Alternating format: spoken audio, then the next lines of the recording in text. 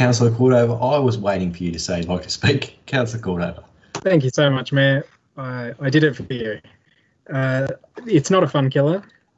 Responsible waste management is, whilst it might not be some councillors' favourite things, it's really important that we're responsible stewards of our environment. And indeed, if we pay attention to our Kingborough strategic plan, it's right there in black and white. So what I really like about this report, about this policy, is there's all these alternatives where they say you can avoid one thing, and I'm looking at page 230 with all these alternatives, packaging alternatives available, pre-wrap or plastic straws. There's alternatives there. So look, it's a really sensible policy, and there's really good information in it on why one should be waste-wise. So I would probably point Councillor Street to that on page 235, the various great reasons why one should be waste-wise, but also the key aspects of what a waste-wise event is. So encouraging organisers and attendees to be committed and also to be informed with an emphasis on reusable, recyclable, biodegradable and compostable products. So